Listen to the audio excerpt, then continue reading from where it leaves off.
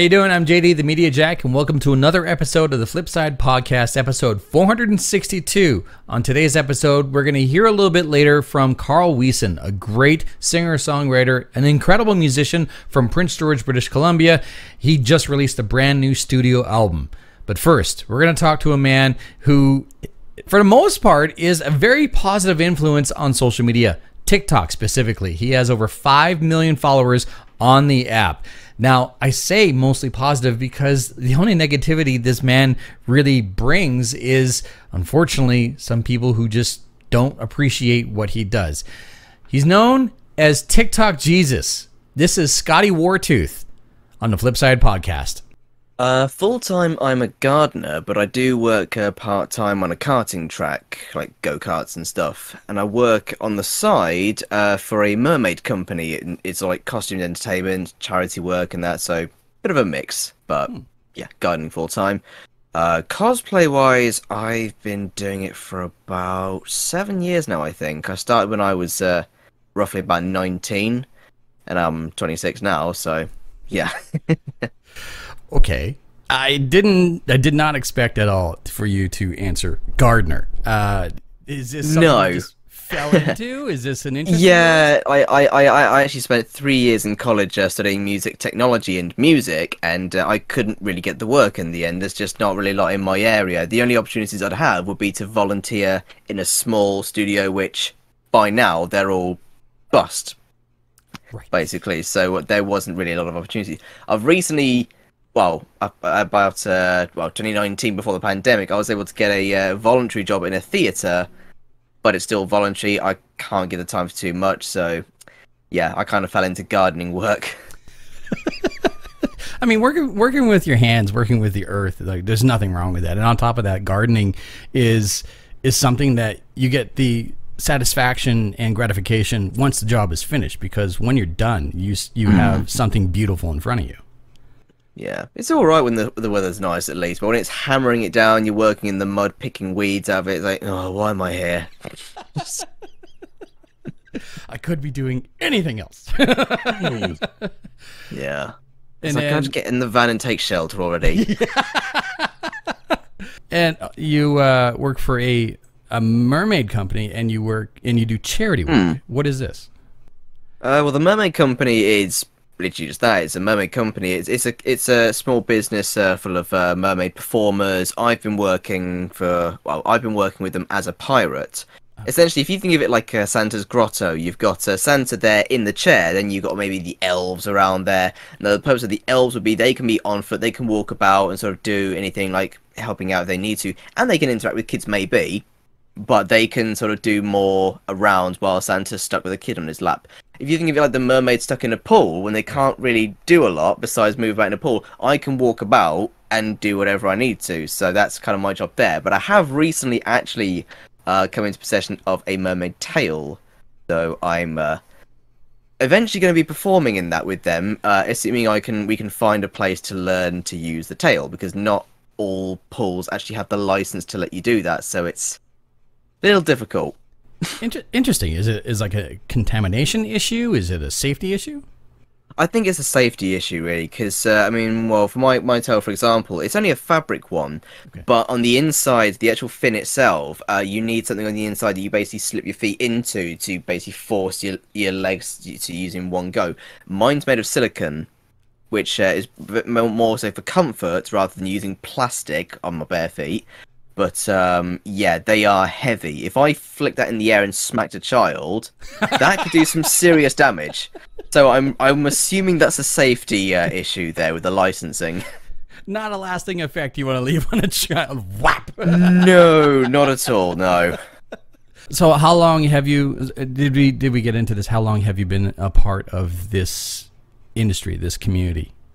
The mermaid group, I joined officially, I think, early 2019 or maybe late 2008. No, late 2018, I think it was actually. Yeah, because I did some small work at a pool, and I spent most of 2019 doing festival work with them, which is stressful, but really, actually, it's fun work, really. So, yeah. Well, you like the Mermaid Tail is a new addition, so you've primarily been doing this as a pirate. Now you have the hair and you have the beard and you have the look. Silly question, but to a point. When's the last time you cut your hair? A couple of weeks ago, actually. Okay, so it's maintained. Literally, it's like I hadn't actually cut it since the middle of 2019. It was just getting like split ends and stuff, so I had a few inches off. You wouldn't have thought so, but yeah, a couple of inches off just to tidy up a little bit. So is this so the long hair and the incredible facial hair, is this a personal style and it just happened to fit in with the pirate life? It's a bit of a personal style, but I've kind of kept the face. Usually what I used to have more was like you know, Will Turner. He has more of a little mustache and a little bit of a soul patch in parts of the Caribbean. I used to do that more often, but then I started growing it out a little bit more. And I've kind of stuck with a beard mostly because the whole Jesus sort of content. If I shave that for anything, I've got to wait a while to grow it back before I can make the content again. Right. So I've partially kept it for the Jesus, but I had the long hair anyway. It was partially why I was getting the comparisons in the first place. So, where it came from. Like we can lead right into that. I mean, you have broken out massively on the app of TikTok as the and this is my interpretation, so if anyone's going to jump onto this, blame me, as the North American version of Jesus Christ. And congratulations on 5 million plus followers on your main TikTok account. And secondly, my heart goes out to you for all the backlash and all the hate that you get, which is utterly stunning. Like it just is what it is at this point. Just So for anyone who is unaware, you are nicknamed amongst other nicknames TikTok Jesus, and you have a great cosplay as Jesus Christ. It is very much tongue-in-cheek, but it is not with malice. You are doing it as an interpretation of someone who appreciates, respects, but also sees the irony in a lot of what modern psychology sees in Jesus Christ. Now, you get some great support, and like 5 million followers is nothing to snub your nose at, but at the same time, the amount of backlash you get from people who say they're of Christian faith. And they don't exactly practice what they preach. No, to say the least. Yeah, and that's just it, too. Like, turn the other cheek, and be kind to your neighbors, and respect all thought, and every human is and every life is precious is like out the window. It's like a little bit of a misunderstanding of what I do, I think, essentially, because I mean, I use Jesus and God for the sort of subject of comedy and humor. Yes. But one thing that I think a good half of my followers are religious, because they notice that none of my content has ever taken a jab at them personally for what they believe in. Yeah. Like, I'm not personally religious myself. I mean, technically you could say agnostic, because we all are in a way. Yeah. But I've just never seen a reason to insult anybody for what they believe in. I never insult anyone's intelligence for what they believe in, and I've just kept that quite consistent with my content. So I make it so that religious people can have a laugh if they want to. I've known quite a few pastors online who appreciate my content because they realise I've not been that blunt with it. I've seen a lot of people be quite otherwise, but they just see a white guy dressed as Jesus and they think, this is a mockery of my religion. Like, well, I'm not.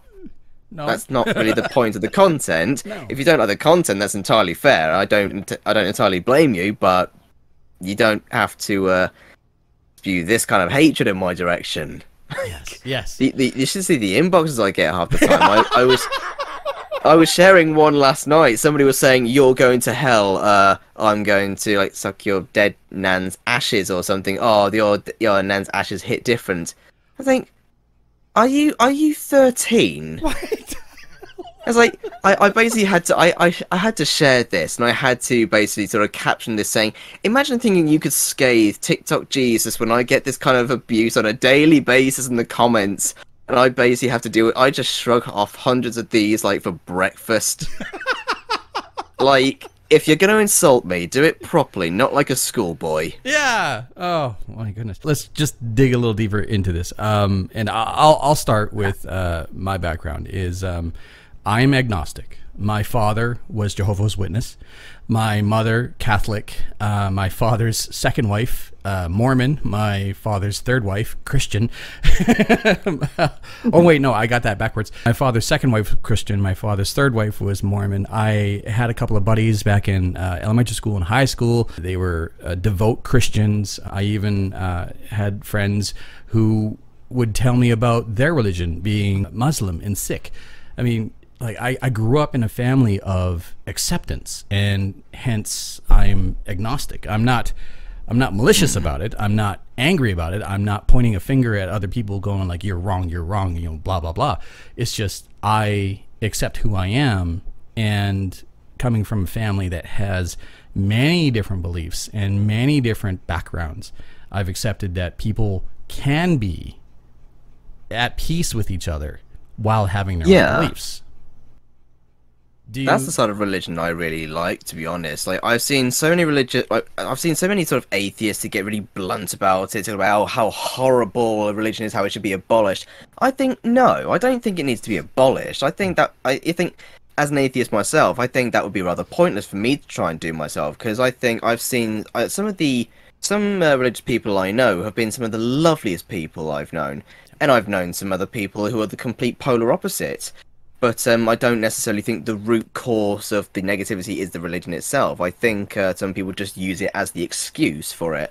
So rather than me trying to, attempting to just get rid of religion, it's always going to be a thing. It's going to be there after I die. I think I'd rather call out the bad side of it and just promote the positive side of it. Like, have you seen that video where there's a little boy who's about to get baptized in a big little pool thing, and before the priest can even do it, he just dips his own head in it. He's just so excited, and he just dips his own. That is just so, it's so adorable. It's like, I challenge you to watch that video and not smile. That is the kind of stuff I love to promote. Yeah. Like, this is just like. No, I'm not even religious myself. It's just, I just love watching this sort of. This is the kind of stuff I just love to see. I want to see more of that. So that sort of thing is like, it's genuine, it's pure, it's excitement, it is wholesome, right? Like the kid was, the child was like just absolutely just over the moon excited to be a part and move forward in his beliefs and his spirituality. And so yeah, it was. I remember seeing that. They're just like, yeah, you can't help but smile at stuff like that. Right? It's just perfect, I think. Now, did you grow up in an agnostic family or in a religious family? None of my family have ever really been that religious. I think in the UK, it's like a very different story with religion to America. I think like, I can't remember who it was, what sort of percentage of America it was somewhat religious. But in the UK, while it is basically a Christian country, not a lot of people individually are that religious these days. There are Christians mostly, I think, but it's just they teach about it in the primary schools, and then it's like once you grow up, it's like, there's just nothing really forced on you unless it's an individual family itself. So no, there's very little around here that really has that much influence. Yes, we've got the whole sort of God Save the Queen, and that, but that's just tradition, really. It's just, there's very little influence these days. So I can tell you that in North America, both Canada and the United States, the religious following, primarily being of Christian and Catholic, has been dwindling over the past couple of years to a point where it's actually troubling and worrisome for a lot of churches. They're seeing lesser and lesser numbers. And it's because many different reasons, but it's primarily because the people who grew up in a generation where it was just a fact of life. It was just what you did. You went to church. You believed in God. You read the Bible. They can't seem to convince the younger generation to follow suit for their own reasons. So in North America, both Canada and the United States, like the following has been dwindling over the past couple of years. Which is I've seen yeah, I've seen a fair few people sort of give their views on why they left the church, and it's hard to really bring that up without sounding too blunt on it, because they've had some very blunt criticisms of it. Yeah. Yeah, I mean, for some of it, it's. I think there was one guy I saw recently who was talking about how he felt like the church had been dishonest with him because Yeah. when he started looking into, say, evolution, what the way he put it was that the church that he went to had just completely misrepresented what it was even about and how it even worked. Yes. And so for him, walking away from it and then learning the science all over again, it's for him was like readjusting to the entire world as that's not what he thought it was. Yeah. And I think there's a lot of different contributing factors into why the numbers are going down. But I can actually tell you personally, there's a couple of close friends that I have that have had almost that exact same experience. But again, like each to their own. I mean, the whole point is to better yourself. That is the entire point. If you're not bettering yourself, no matter what your belief or spirituality or just lifestyle, if you're not bettering yourself, you're not becoming a better human for yourself, your inner circle, your friends, your family, your coworkers, or just people in general, then in my opinion, I really don't see a point. Yeah. Like, I mean, that is the side of religion I appreciate, really. Like, I think that there's plenty in the Bible you can take as inspiration regardless. Like, even if you didn't want to take it literally, you could still take it like Shakespeare for inspiration. You could still, there's still plenty you could pick up out of Jesus to inspire you, like, in life regardless. So, yeah, like... Okay, let's diverge from the heavy stuff here. Yeah. When did you start TikTok and why did you start TikTok? Early 2019, February or March, roundabout. It was mostly just because of cosplay, really. I mean, I was mostly going to the Comic Cons and all that, and I kept getting told it was really good for cosplay. I originally downloaded it late 2018, but I couldn't work out the app, so I deleted it originally. Then after a few months, and after a few months, I got it back again, and I started doing cosplay stuff on it, and after a while, because I was doing Jesus for Comic-Con anyway, like it was something like my friends had spent about a year trying to persuade me to do it, and for about a year I kept saying, no, it's a silly idea, I want to work on more serious sort of content more, and after about a year I just thought, alright, fine, I'll do it, I'll get a cheap fancy dress costume and I'll do it. So I did it, and I had never had as much fun as I did that day. Really? I met, the band Cradle of Filth at all? Yes. You know that there was a photo that went around. It was a picture of a Jesus at a music festival next to a guy with a T-shirt saying Jesus is a... I'm not going to say that word just in case, but you know exactly what I'm referring to, don't you? Yeah. Yeah. Danny Filth was there signing at this convention, so I met him in the Jesus costume, and we had a photo, and he shared this photo on every social media platform they had. You might still be able to Google this actually. If you see like a Danny Filth meets Jesus at Comic-Con, you might find it. I think there might not be many articles these days. It was just a random sort of small thing, and I think some of them were based on a Twitter sort of thing, which I don't think is even there anymore. But the articles are still there.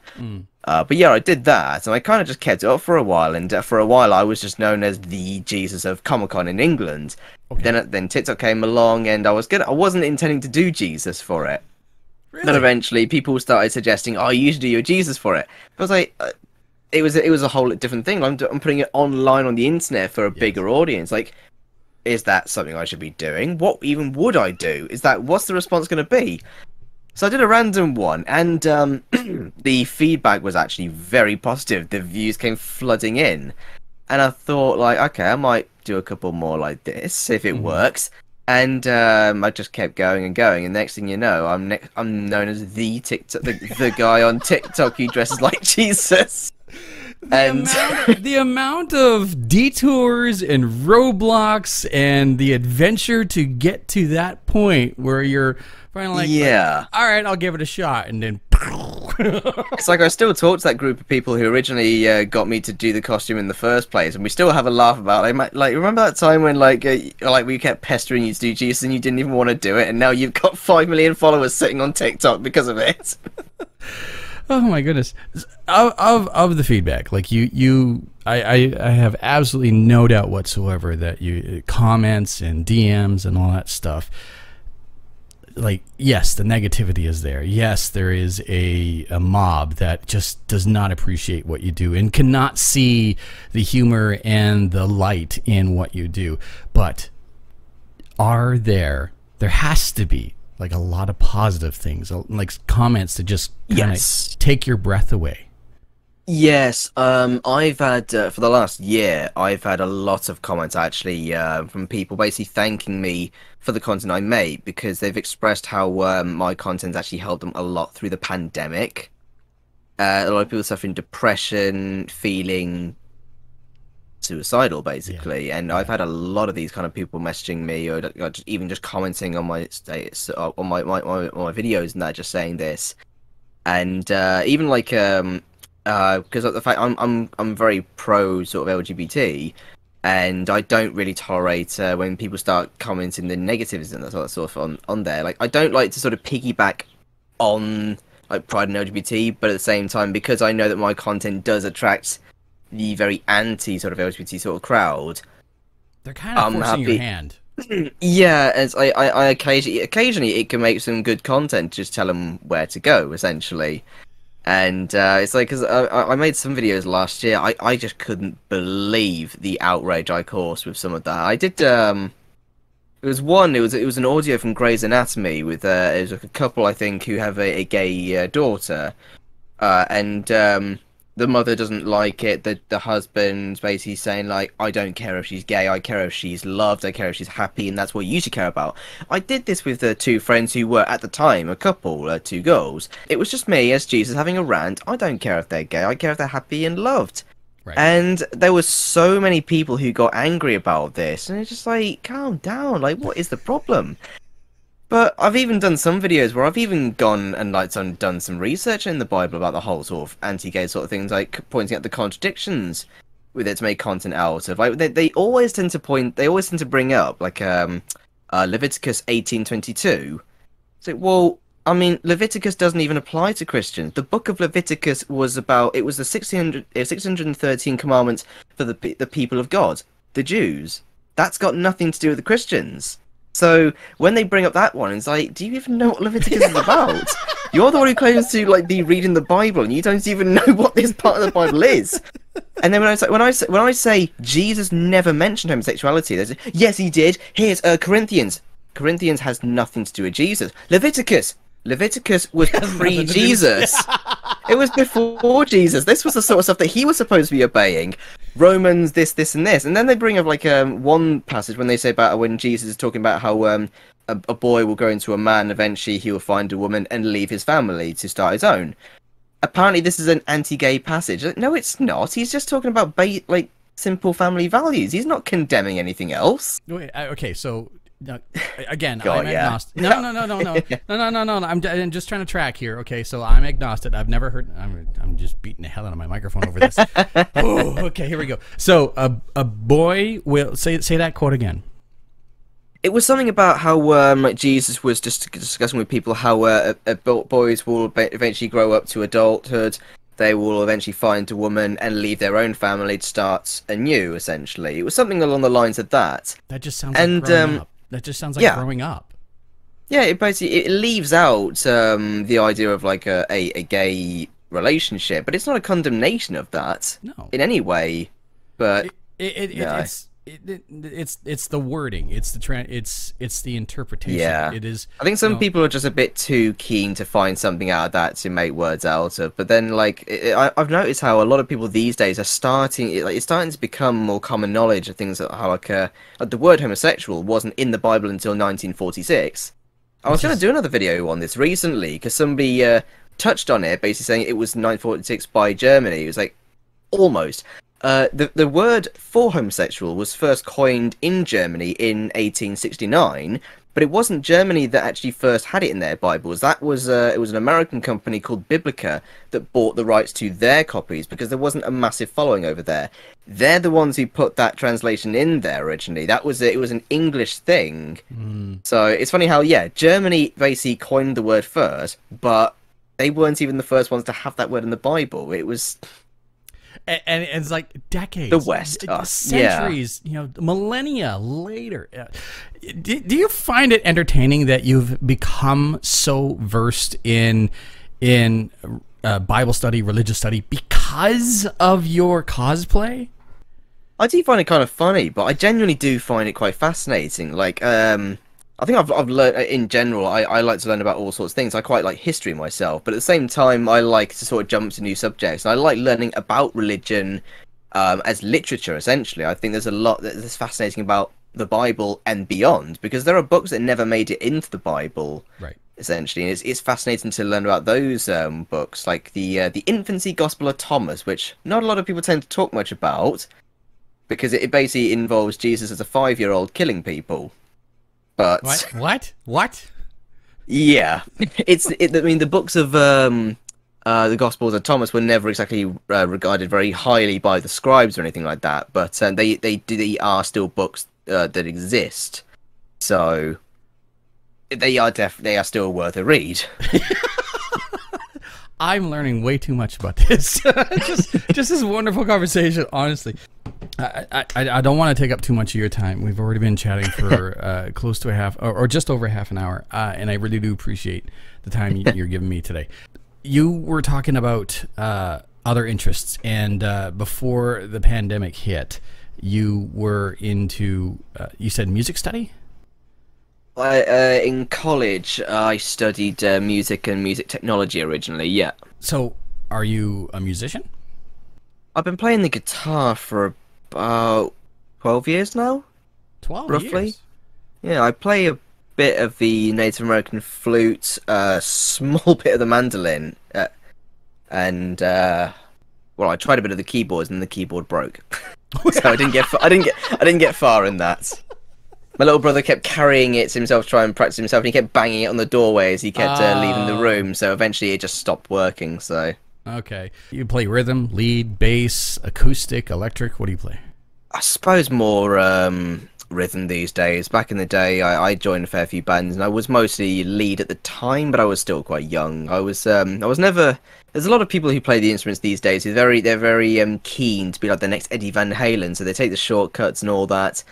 I was never really that much of in a rush to go through solos, so I kind of kept at a steady pace. I remember a point years ago when I was with a few friends, we went around someone's house and there was an acoustic guitar lying around, and me and this other guy who played the guitar, we just started like taking turns, like sort of almost like a duel, just sort of showing off like what we could do. He was going through like a Pantera, like Dimebag solos and stuff. And I just, for my warm-up, I just start playing Metallica, That Was Just Your Life. It was like, I used to be able to just warm up that one, like, a little bit faster than the original. And he was just, like, staring at me like, how can you play that one? Practice? Like, I couldn't play any of the solos that he could, but he couldn't play that one little riff. Like, but that's just... Yeah. You know what? Interest, practice, skill set. I mean, like, if patience. Yeah, exactly. I mean, like, if you were more interested or just were enticed by a different solo, then you would have practiced that one over and over and over again, right? So yeah, I've seen so many people try and play Crazy Train solo and just simplify it just to pass off as being able to play it. It's like, that's not the same thing, dude. That's, I mean, you go on a live stage, you want to go in a live stage in front of people. You don't want to play it like that. Like, you don't want to record it like that, because when you listen to a recording like that, people will pick up that thing like a microscope. Yeah, oh yeah. So you do it properly, or you don't do it at all. Yeah, an audio trained ear or even a sound engineer will be like Yeah. What other interests do you have? What is it that Scotty does that to blow off steam or just have fun or anything? I mean, I do a fair bit of gaming or just watching any sort of series, whichever these days. I mean, I stream on Twitch as well, but yeah, I quite like to be a little bit laid back at home. I do cosplay obviously on the side with different sort of things, but I'm not quite in the stage of like doing armor and stuff, so I'm not quite as crafty as I could be, I suppose. Skill set again, different skill set. That's all it is. Yeah, right? maybe one day, but yeah, 7 years of cosplay, not quite at the armor stage just yet. Just buying the pieces. Yeah, the most popular question and most frequent frequently asked question when it comes to cosplay. It's like, how do I start cosplay? Just start. Like, it doesn't matter if you build something or you buy something. It is cosplay. Literally, like, I mean, your first cosplay is never going to be amazing, really. It's like, it's going to look, it's probably going to look bad. I mean, my first one looked terrible. It was an attempt at the Scarecrow, and I look back at it now, and it's cringe.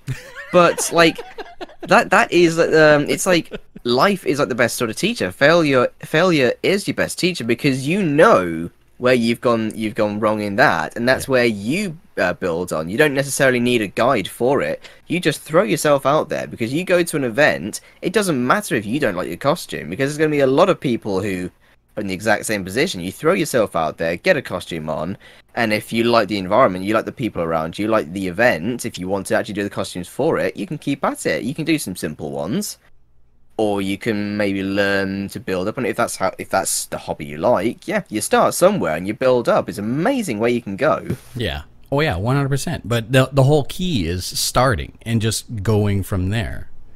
Yeah, essentially, yeah. Sometimes like some people sort of want like a friend to go with because they don't want to go on their own, and I get it. Like it's not always easy having a friend to go with. Like for people in the sort of the geek sort of community, it can be hard enough finding the friends in the local area. It's hard to socialize in that sort of sense for some people. So yeah, I get that. Yeah. We live in a world where there's a pandemic, so this is a question that I've started to ask my guests. Have you gotten your shot? No, I've heard nothing about my shots just yet. Oh. There's a sort of thing sort of going around at the moment because I mean it's mostly the older people who've been getting it first, and then it's people like in the care homes, maybe people with compromised immune systems. Yeah, I'm 26 myself, so I'm still a bit young for the thing that they're there. Health-wise, I've got no sort of problems there, but I am mildly autistic. And there is something sort of going on at the moment because of our country. Our government did actually put autistic people on the DNR list for do not resuscitate in the case of COVID. What? Which has left a lot of people like myself wondering, are we going to be at the back of the queue? Is that how they see us? Or... That's a little fucked a little up. Messed up. Yeah. Yeah. That's our government for you. Holy Christ. Wow. I had no idea. That's is this Brian? Wait, I'm probably gonna get the politician wrong. Is this Johnson? Boris Johnson, yeah. Boris Johnson, yeah. Wow. Yeah. I have nothing. That is insane. All right. Well. Yeah, it wasn't something that made mainstream news. It was never discussed on media for probably obvious reasons there. But yeah, the articles were out there, and wow. Yeah. Oh. Shocking. Okay. Moving on from that though. I'm broken. I am utterly broken. That is... Yeah. Okay. Yeah, moving on. Let's move on, please. You're feeling healthy. You're feeling good. You're not sure when you're going to get your vaccination, but you hope to get one soon. Do you have any plans with the pandemic in mind and the end of the pandemic in mind? What plans, like event-wise? Events, personal projects, anything like that. What can someone look forward to seeing from you in the near future? Well, our restrictions are being lifted at the moment, so I do have a few festivals I'm going to be working with at the Mermaid Group. Cool. There is the mermaid content to look forward to eventually when I can learn how to swim in it. So I've got some collabs I want to do with it. I am hoping, though, to be able to travel to America some point for Florida. I was supposed to be there this year. There was going to be a MegaCon, but then the pandemic happened, and of course we couldn't leave the country, and if I did, I would get a £5,000 fine. Yeah, not worth it. So, yeah. But either way, I've still got to wait until I can get my vaccine before I can leave the country anyway, so it might not be till next year at this rate. Fair enough. Fair enough. I mean, it's all steps, right? I mean, like, I know that in Canada there is certainly a lot of restrictions and lockdown. Like, I can't leave my province. I can't even leave specific parts of my province, or travel to specific parts of my province. I live very much in the north, and I can't head south for 500 kilometers, because anything beyond that, I will literally be stopped and be told to turn around. So, but I mean, here's hoping that things move forward. Now, you do game on Twitch, as well as you have content on TikTok. The mermaid thing, I actually have a question from a mutual friend of ours. And the question is, what mermaid tale did you decide on? And have you come up with a mermaid character name yet? The tale was known, it was called the Anubis from Mer Taylor.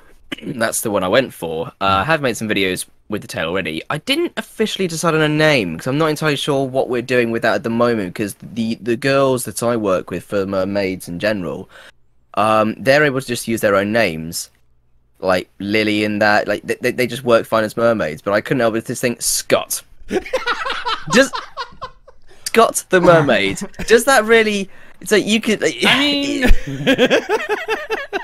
It's really it's like, does this really work? Like, am I gonna start calling myself Aquaman or something?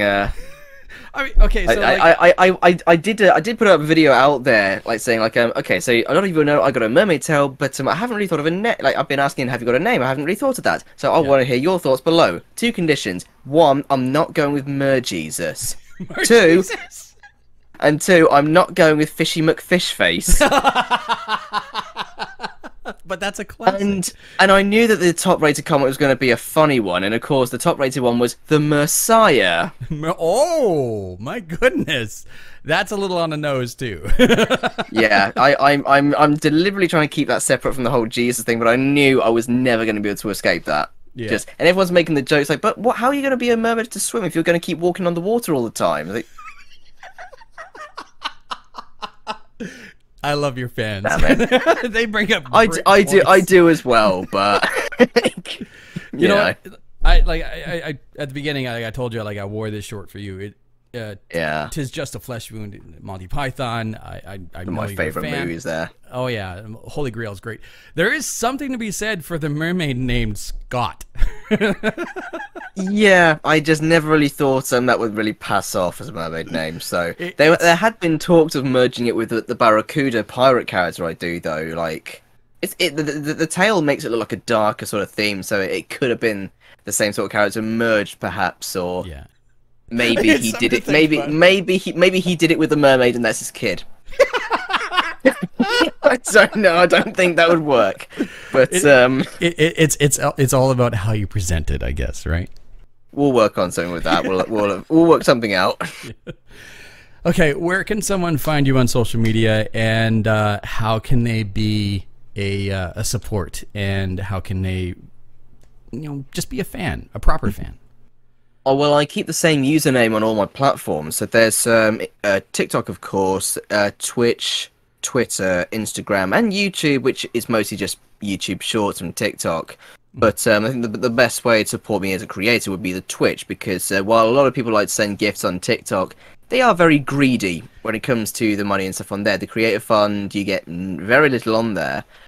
And the gifts, you basically, they basically take like 70% of all that money that people have spent on the gifts. So I've never said, like, I've never asked for gifts. I've never said don't send them.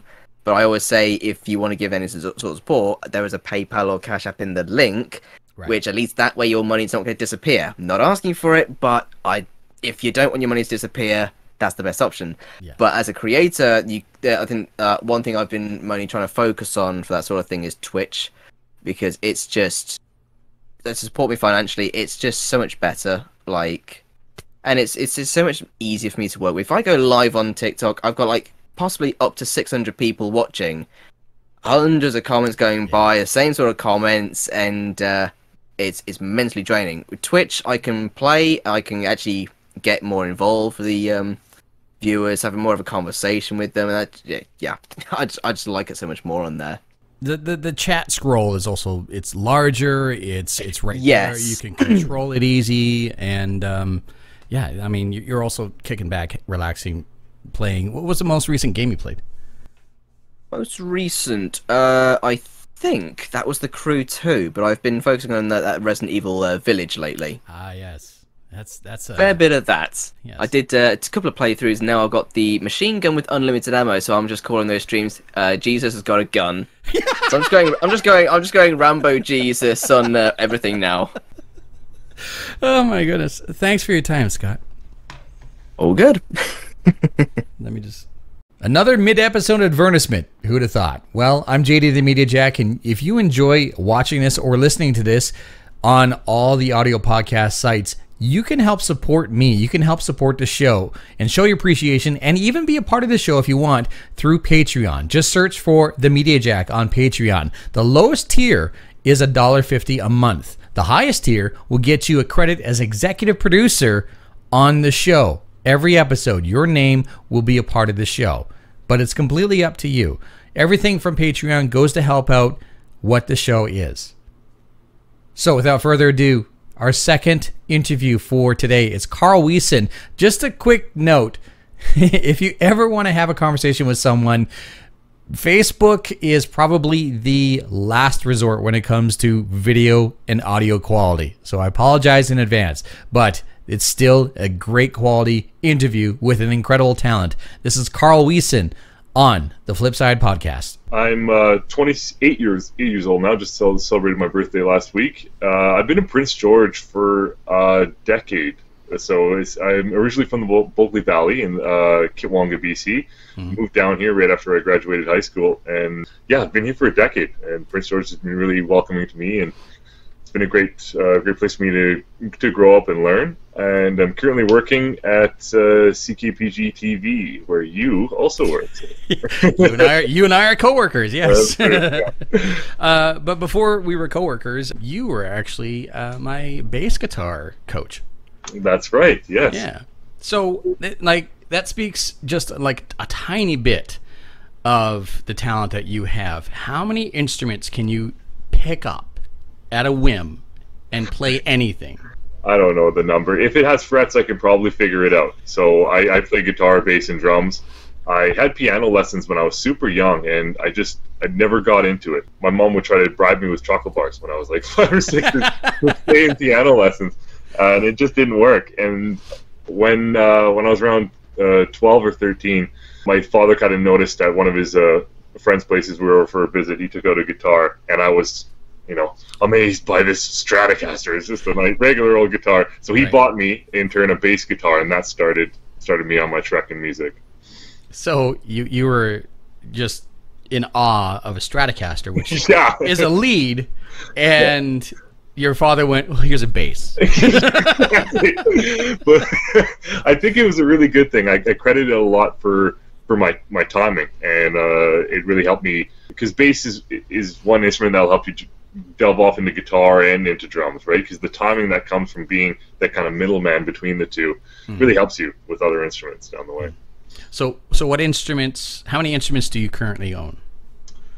How many instruments do I currently own? Ooh, I got 6 guitars. I got a little skeleton drum kit. And probably too much. Yeah. Dangerous question to ask a musician. How many do you own? Exactly. So you start off with a bass guitar, and a little bit of with bribery, piano lessons and whatnot. Was that when you knew, like, this is what I want to involve myself in music? Yeah, 100%. When I first started getting involved with playing bass and instantly meeting kids at school and starting bands and playing, at least 5 hours a day, I really kind of identified with that, and that's what I dove right into. Yeah. So when was your first band, and what was it? Oh, first band was with some other folks probably know in this town, J.P. Moldeau. The lead singer of Studio 720. Oh, yeah? We went to the same high school in Hazelton, BC. And I think it was a band called 15 to Freedom, and we played alt rock. Very alternative rock that went crazy metal and then went crazy pop. That was the first group. And it was really cool. I think on the first day of high school we formed that band. Wow, off to a flying start. Yeah, exactly. So do you prefer to play, like, during that time, do you prefer to play your own originals, or do you play covers? You know, I've been in cover bands in the past. Recently, though, for the last 2 years, I've really nailed down on just working on solo stuff. In April of last year, I put out my first EP titled Grandpa's Hat, which was just basement kind of recordings, nothing fancy. But I really wanted to focus on performing originals and creating originals and going down that line. I do enjoy playing a couple good covers if I'm doing a show, though. Yeah. Something to get people dancing. Now, like I stated before, like you ended up being my bass teacher, and the pandemic is no excuse. I wish I would have picked up the guitar more often than I do, but still, like I like you, like, this is fun, and I'm having a good time with this, and for me, I'm nowhere near anywhere of creating my own original work. I'm just strictly just playing what you've taught me and in the exercises you've taught me, as well as a lot of covers. Was teaching a interest of yours? Is it a passion of yours? Was it something just to kind of help make ends meet? Yeah, kind of all of the above. I was always teaching since high school, where I got to like an intermediate level, just teaching beginners, and we had a strings guitar class, which I kind of TA'd in and helped out with. But yeah, it was an opportunity to do something that I love. I love working with people, and also music, of course, my main passion. And it kind of made sense. And then I taught at Dreamland, Jeremy Stewart's music school, for a couple of years, I think in 2017, and then started working at Sound Factory, and that was just a really, really, really great fit. And I started to really learn to love teaching. It's a really amazing thing when you can have a pupil and have somebody that's really succeeding and growing under your tutelage. It also teaches you a lot. I learned a lot from teaching, from learning from the other side, right? So my theory drastically grew from teaching, because it had to. And just from going through the material so many times, you kind of see more things from that side. Well, the only experience that I can relate to is when you and I sat down in the studio together. Keep in mind, this is pre-pandemic. I would bring in songs that you either had forgotten about or didn't even know existed, and every single time, you're like, I like this. Where'd this come from? And it's amazing to see you break something down, because, like, I'll bring in, for example, off the top of my head, Graveyard Shift, Battle Tapes. And a great song. It kind of hasn't really hit any sort of charts, but like has an incredible bass line to it. And I played it for you, and you immediately started breaking it down. You identified the rhythm, the bass, and the lead, as well as the timing of it. And like, is this like, do you learn by ear, or is this just like a lot of experience of just recognizing what's going on in a song? A lot of experience, and then when breaking it down, finding the key and all that, just from ear. But I'm one to say that I do not have that great of an ear. If I'm listening to a song, I'll pick up an instrument and I'll just hit a random note and just try to find it. And take me a second. Once I found it, my experience and everything can kind of pull me through and see what the song's working with. Yeah. You ever get stumped? Yes. Really? Oh yeah. Yeah, there's some weird switches, and you just kind of get frustrated. And they're like, okay, I'm looking up the tabs for this. There's no shame in looking for help, right? No exactly. shame. Yeah. So, have you had an opportunity to work with some people that have surprised you, and have you had an opportunity to work with anyone you look up to? Yes, I've had some amazing students over the years I was teaching music. Mm-hmm. And one thing that really surprised me is age is not really a factor. I mean, it really depends on the person, but I had students from the age of 5 up to 75. And I had one of my favorite drum students, I think he was 6 years old, and he was like John Bonham. Like, he could do most Zeppelin songs, like intricate 16th note patterns. yeah, he was an amazing student, and yeah, I kind of get surprised every time when I see anybody grow, even if it's a little bit of growth, they're putting in that work. As for people I look up to, I mean, yeah, there's a lot of great people that I know and that I've met through teaching, but nobody in particular, like nobody with a higher musicality of me is coming to me for lessons. Yeah, but do you at least like you must be inspired by other artists, right? Oh, all the time. Yeah. Yeah. And what would be your like top 5 of I would like to just be in the presence of blank? Oh, that's a tough one, man. If I had the chance to, a number 1 bass player, probably Pino Palladino. Amazing bass player. It's just so once you get to a level, you play with any of these musicians, they're absolutely amazing. And one thing I notice when listening or gathering inspiration or jamming with amazing musicians, it's all about the basics. Like, it's not like it's not about all the time, right? It's just how honed in their timing is and the basics. Yeah, Pino Palladino. Sorry? It's almost as though they're holding their own lungs in their hand. It's just a matter of breathing through the instrument. Exactly. Yeah. Yeah. Yeah. There's so much to name though. Number 1 bass player is Pino though, for sure. Yeah. If we were to look through your mobile device or your CD rack or anything like that, and like, what would we find? A large array of a lot of things. Of course, like most people, also I'm a big classic rock guy.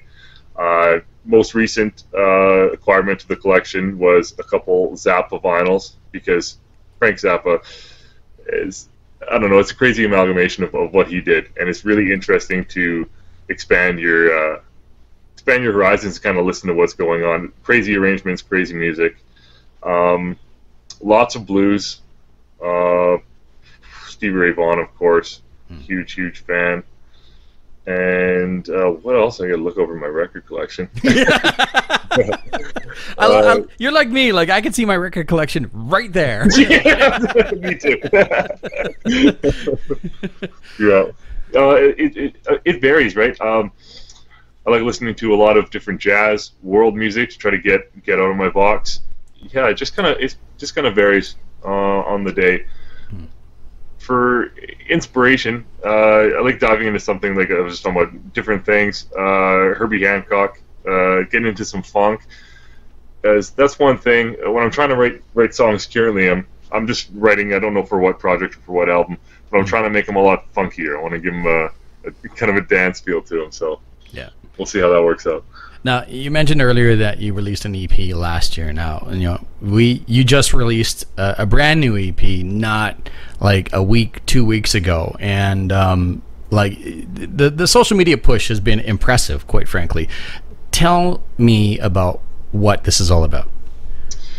So yeah, the new EP titled Maylong was recorded at Pulp City Music by Connor Pritchard's recording studio. And it's my first studio release, and there are 4 songs on it, and some of the songs were written recently, and some of the songs were written in 2013. So it's kind of a collection of songs that I've been holding on to and putting together and trying to put out for this release, and it's been great. The response I've gotten from everybody has been awesome. Put it out on Good Egg Records, which is Prince George's local record label, run by Britt Meyer-Hoffer. Yeah, it's just a really neat collection of songs that I've been waiting to put out, and I've been itching to do a studio release for a while now, a proper radio-ready studio release, and really happy with how it turned out. What was that like for you? The release, or no, working in the studio and getting that release all done. It was amazing. It was during COVID though, so yes, it was interesting. Well, I would imagine you're already locked away in a studio anyway, right? Yeah, exactly. Yeah. So yeah, I did all the instruments myself and vocals, and my girlfriend Sarah came down and did a couple piano parts and backup vocals to the whole EP. It was awesome, but it was very tiring. Like, I booked off 2 weeks to record it with Connor, and we'd go in there every day. And because we have to lay bed tracks, and then I got to play drums to those bed tracks. You got to do all this stuff, and the setting up of equipment and trying new things. You're like, okay, what's next? Oh yeah, bass for the song. Okay, it's pretty exhausting after a while. By the end of it, we were pretty happy that it had come to a close. I think for future releases, though, I'm going to look at hiring some local great musicians to do some recordings. It's just it's easier to capture that energy, and also for time, effective time. You don't want to be dragging your feet going like, I'm chasing my dream. Exactly. Someone else in that same scenario, in that same situation, I can't help but think of Dave Grohl. The very first demo and subsequently the very first album for the Foo Fighters was all by him. But like, he did that on purpose. He did that because he didn't want basically word getting out that, hey, former Nirvana member is releasing an album. He did it for his own peace of mind, and he did it for his own interests. But at the same time, like, he made no bones about it that he was exhausted by the time he was done. Yeah. Yeah. I'll tell you one thing's really nice is, I've never done this before, but working with an engineer who was also producing. It's really, really important to have somebody with a second set of ears listening to what's going on, because sometimes you can be stuck in your own head. And I know I've done this from producing Grandpa's Hat all by myself, sitting there listening to the mix, like tweaking things for hours that, you know, make no noticeable real difference. Yeah. You may not hear it, but I hear it. But it's great having a guy, and Connor's really great at that. It just recommending something, hearing different things, and sometimes he'd hear things that work that I didn't, and vice versa. And we it's kind of how we crafted the record. So now that you have that out, what are you hoping for from this?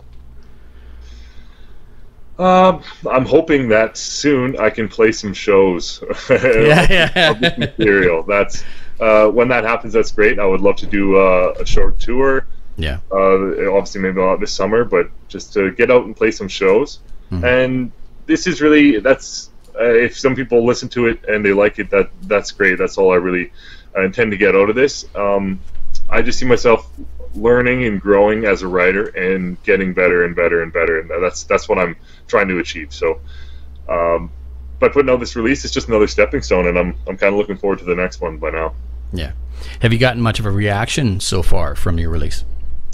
Yeah, it's been amazing, the local response and just fans on the web. It's been much greater than the release of the first EP. It's been really kind. People have a lot of nice words to say about it, and yeah, it's really cool to see getting a lot of streams and a lot of plays and all that jazz. Nice. Is there an accompanied music video? None yet. Oh. No. Well, she should be working on one here soon. I just have a lyric video for Wind Blows that is up on the web, but no music video yet. Yeah, I got to see. Maybe I should start a poll, see which song deserves the music video out of the 4 on the EP. Yeah. Well, again, you and I work together. We both work in broadcast. You're behind the scenes. I'm in front of the microphone. So you have the advantage of having a lot of creative minds, as well as a lot of people, including yourself, who are technically savvy, are shooters, and are editors and whatnot. So, I mean, you have an incredible pool of talent to pull from here. So, I mean, all you have to do really is pick one and then approach the right people and go, hey, here's my idea. Yeah. And before you know it, off you go. Exactly. Yeah. Looking forward to doing that, and hopefully we'll have one out here in the next little while. Yeah. So can you tell me your thoughts and the story behind these 4 tracks? Opening song, Wind Blows, of the album, like I mentioned earlier, is a song I wrote in 2013, and it's one of the first songs that I've written completely, and it was written to impress a girl, like a lot of songs. That boy. Yeah. But yeah, it was really interesting. I always wanted to record the song, and I'm really happy that it's out there. But it's been a song that I've been playing at shows and just playing generally for a while now, for a long time. Yeah. I'm really happy to have it out there. But it was just a simple song. It's one of the only songs that ever happened where I just picked up the guitar, had the music, and all the lyrics came out. It usually never works like that for me. Sometimes I'll write like 2 or 3 bad songs, and then I'll get a nice new piece of music together, and then I'll take from those bad songs the good parts, and like, I got something now. Together in a chunky sort of way. Yeah, this puzzle piece belongs over here. Yeah, exactly. Number 2 on the album, Out East, that was more of a going for kind of a poppier vibe, more of a folk country kind of a song. And again, it was one of those songs that kind of came together by using other songs and throwing together with this new piece of music. And that's just about trying to fix your problems that are inside you by doing external things like moving. Just like, I need a new change of scenery, but if you move, you still have the same issues, right? So yeah. That's kind of what that song is about. Number 3 was co-written with a really, really good friend of mine and a very, very, very accomplished songwriter, Cliff Ashton, who works as a tech at Sound Factory. Amazing songwriter. And I had this piece of music, and we were in Sound Factory, and there was a Christmas party going on, and we were just hunkered down in one of the little, if you remember my orange teaching room in that one, and we just wrote this whole song, and it came together really nicely. And that one's about overcoming adversity, simple topic, keeping a positive mind, and climbing that mountain. Right. And the last title track, Maylong, this one, it just reminds me of home. It reminds me of the Maylong soccer tournaments that a bunch of small communities can probably relate to. And again, it's just about a love. It's about a girl, and it's just a reminiscent song of home for me. It's all what it was trying to do, and trying to get how I feel about my hometown through in this one song. That's basically the feel of it. Reminiscing about simpler times and comfort and just being at peace with things. Exactly. And I was so lucky to grow up in a beautiful place like Kitwanga. This is the Bulkley Valley. It's just absolutely stunning and amazing. So it's kind of some of that northern feel as well in that track. Just so that, because we just talked about it, of course, where could people find your music right now? Oh, for sure. A one-stop shop, you can head to karlwyssen.com, KarlWyssen,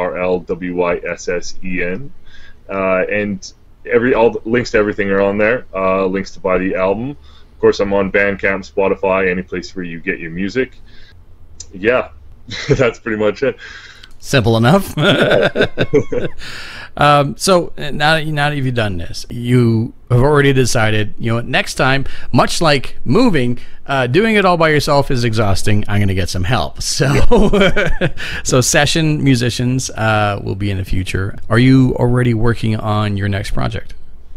Yes, yes and no. I've been writing constantly, and I've got a collection of maybe 10 new songs, where maybe 6 or 7 of them are just bad songs. They're not going to be used. That's usually how it goes through. Pick through the good ones. Right. But also for my next release, I think I'm going to be focusing on working with my brother, my really good friend that I grew up with, Joe Daniels, and he's living in town here now. And we've got a bunch of material between us, a bunch of unreleased stuff. I'm really looking forward to putting out a project with him coming up soon. So we're working on exploring some new territories, going down different routes, and then I'll come back and do another solo Karl Wyssen record. But just keeping up and releasing music, it's such a thrill to create and put out something. On that topic of creating, putting out something, getting your word out, getting your name out, and stuff like that. Okay, let's all face facts. Right now, touring, traveling, concerts, not that easy. But things are starting to look up. When you get the green light and you can actually start to plot a tour, as it were, are you going to go by yourself? And are you going to rough it in a van, much like almost any other struggling musician and successful musician has ever done in the history of time? Yes. Short answer, yes. I would, though it would be awesome to do just a solo tour, I would love to do it with a bass player and a drummer, and just a little trio, to really get the full effect of the songs through. And there's nothing like performing with other people. And yes, sleeping on people's floors and in vans. Tours are rough. Tours are rough. Yeah. Have you seen, bringing up Dave Grohl, but my God, the guy is brilliant. Have you seen a documentary he put together recently called What Drives Us? No, I have not seen that one yet. I'm itching to see it, though. I got to.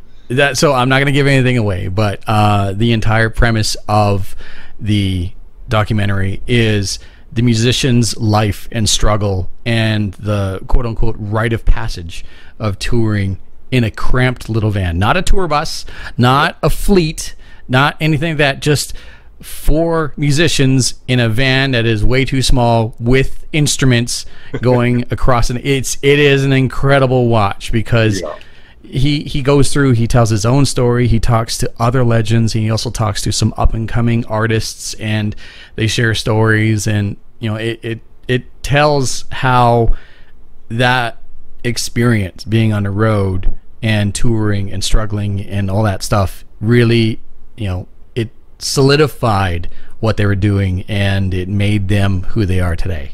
Mm-hmm. It's definitely worth a watch. If you haven't had a chance to watch it yet, watch it. It reminds me of you mentioning that. It reminds me of Joe and I, when we were in high school. We were in a band called Blind Vinyl, and we came down to do a couple shows in Fort St. James and in Prince George.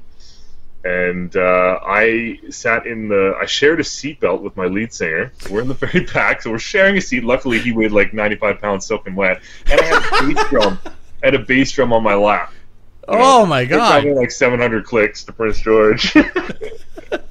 yeah, good times. Like I said, it grows you. It puts hair on your chest. You learn from those experiences, right? Exactly. Yeah. Congratulations on your most recent release, Maylong. If you hadn't had a chance to, anyone out there, the links are in the description down below as well. What's the website again? KarlWyssen.com. KarlWyssen.com. Cool. Thank you so much, Karl. Thanks a bunch, JD. This was fun.